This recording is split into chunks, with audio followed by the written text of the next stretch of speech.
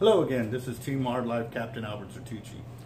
I've got a little deal that we have actually seen ourselves. We've always heard that, fish can be deterred from biting your hook because, something may be wrong with it. And or two, you'll buy a certain style of hooks and then after one use they start to rust. And it's basically because they have been designed to fall away from the fish if they're broken off or stay in the fish somehow, some way. Now at the same time too, that can be very, very costly. So we came up with a way to actually do a little protection on your hooks. The main portion is right here, right at the end of your leader is your hook.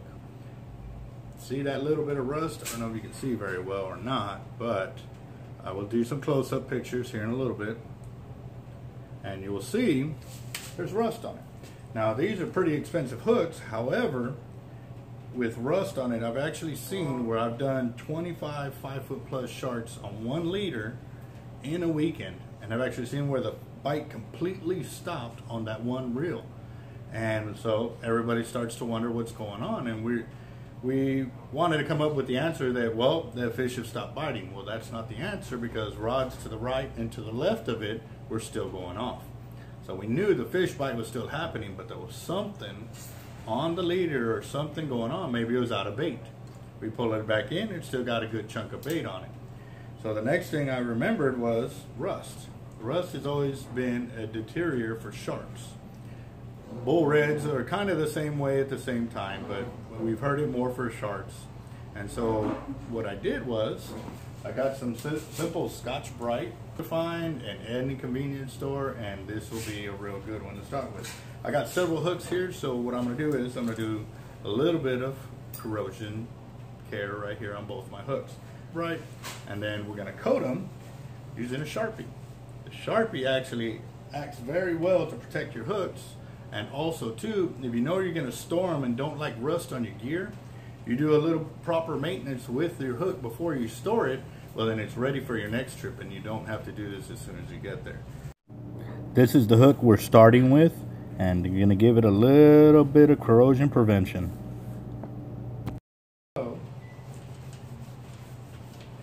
Ah, a lot better, look at that.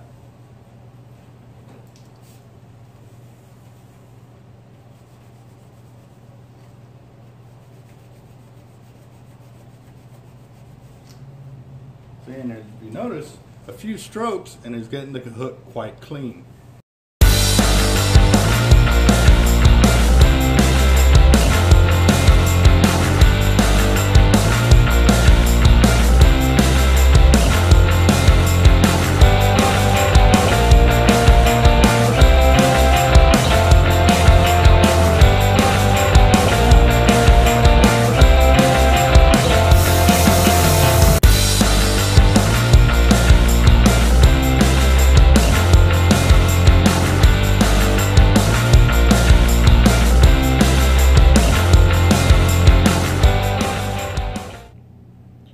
Alright guys, this is an old one, obviously.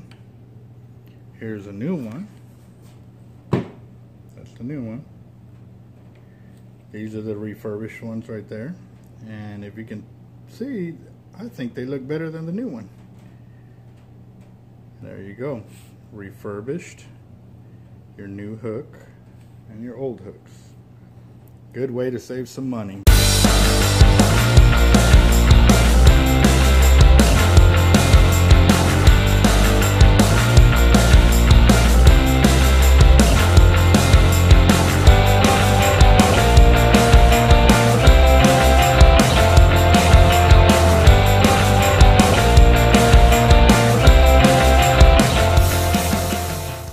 A little bit of corrosion preventative maintenance will go a long way in saving your gear from getting a bad tainted rusted hook in there and or hooking yourself with a rusted hook, but also too to improve your fishing, because at the end of the day when you spend a lot of money on gear you want to be able to catch fish. Don't let your hooks get in the way of that. Here's Team Hard Life Captain Alberto Zertuche. Thank you again for tuning in on us. And if you haven't subscribed, please subscribe below and give us a thumbs up. Let us know how we're doing. We'll see you on the next show. You have a good one.